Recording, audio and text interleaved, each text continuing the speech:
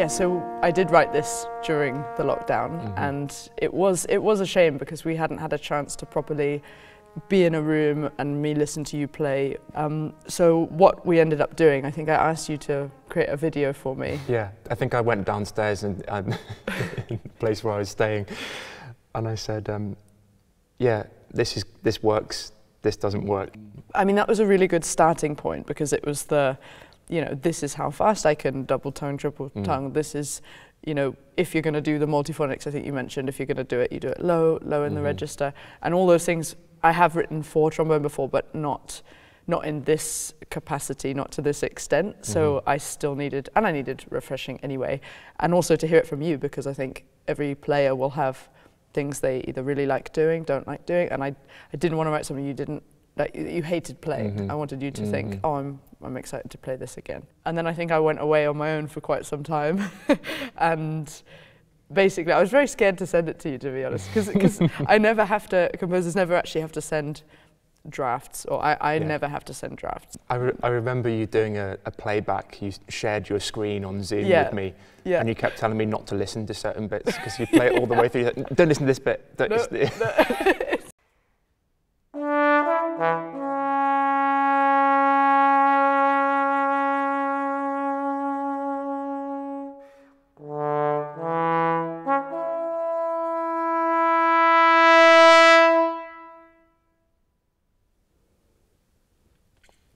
So that is one of the main themes of the concerto, and begins the first movement and the second movement. Yes, and not the third. And not the third movement. There is a reason for that, though. No, that was one of the first ideas that I came up with when we had our first chat initially about the concerto. And the initial marking on your trombone part, I think it says, to play as if you're totally oblivious to your surroundings. Yeah. Which is quite nice, actually. Yeah. A trombone player, not having to blend with it. Exactly. So I basically wanted the first movement to start in a really quirky way. What it's about is a person going about their daily life. It's very sort of simple, and they're plodding along, and that's when the first trombone entry comes in. And basically, as the movement goes on, they sort of realize their ability to make a difference or to excel in their sphere, whatever that is. And because I wrote this during the pandemic, that was something that I loved seeing, ordinary people doing incredible things.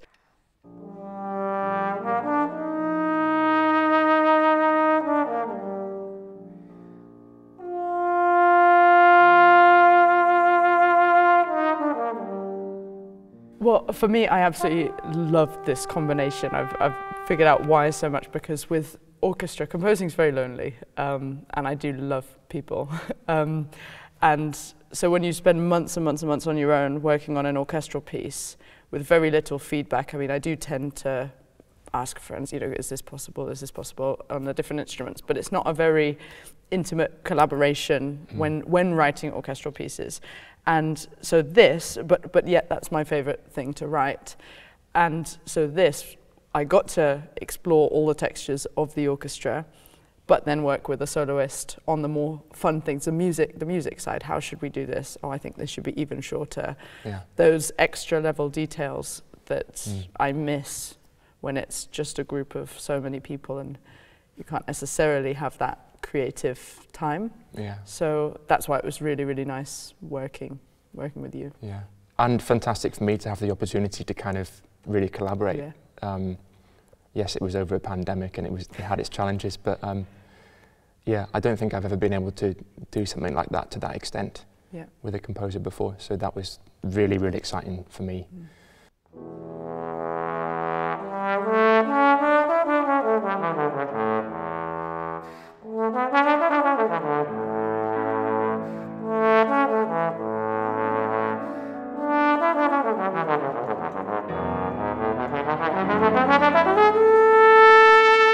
I spent a lot of time thinking about whether this would be a piece for trombone with an orchestra accompaniment, or whether I wanted it to be a real piece for trombone and orchestra equally. And while I know it's a concerto and there are moments that are obviously very much all about you, I did want this second movement to be very much a joint piece where it is just a piece of music that happens to have the trombone shining throughout it.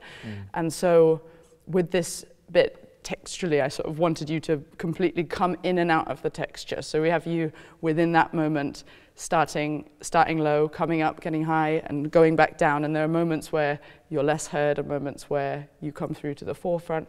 So this was something I really wanted for this movement, which came across really nicely. I wasn't sure if it would work or not. But I think also the range of the trombone and the dynamic range as well, so the note range and the dynamic range, really kind of lends itself to that. It's able to come in and out of textures and play with different sounds and all these things that people may not have expected of it, it can do.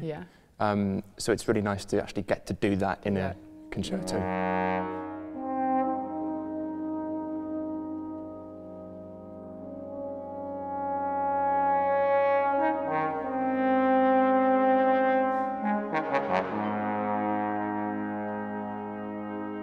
So in the beginning of the second movement, you've written some multiphonics in the solo part, just to kind of thicken out the texture ever so slightly and get a kind of chordal idea. I'll just try and demonstrate that.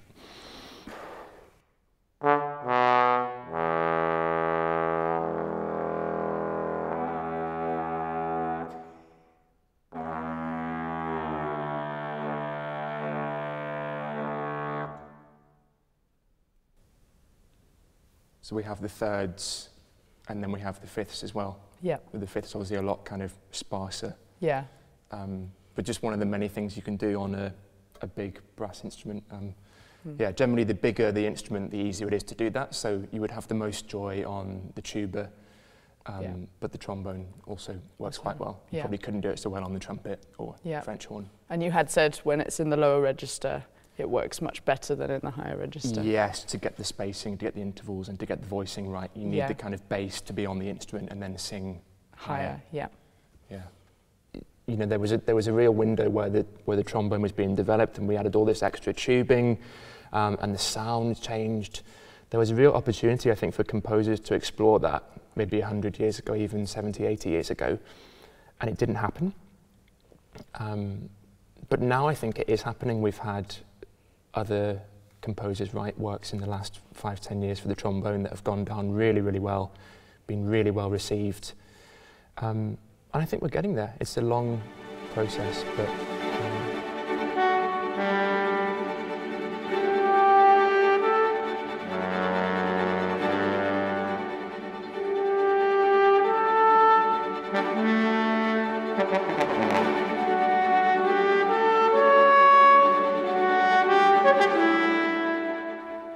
okay, in the third movement, that's when it gets very, very technically demanding, and you've written some very, very fast double tonguing, which is another feature of a brass instrument.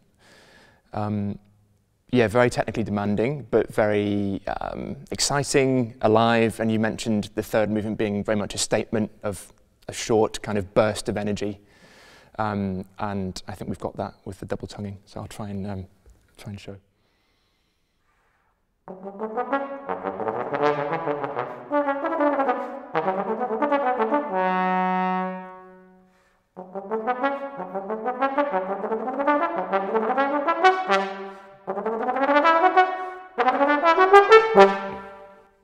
I think there's a certain level of privilege that I feel to be able to premiere a work like this, such a great addition to the repertoire.